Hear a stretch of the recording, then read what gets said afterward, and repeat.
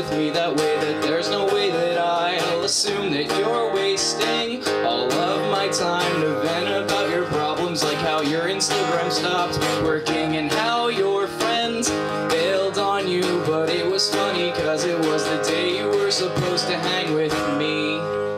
Yeah, about that, I'm guilty as charged for leading you on a lie that I know is easy to see, but it's crucial to blot out any signs that I might have feelings this way. You won't ask me how am I this way, you won't force me to proceed with actually having to kill you my worries, with actually giving a damn about me.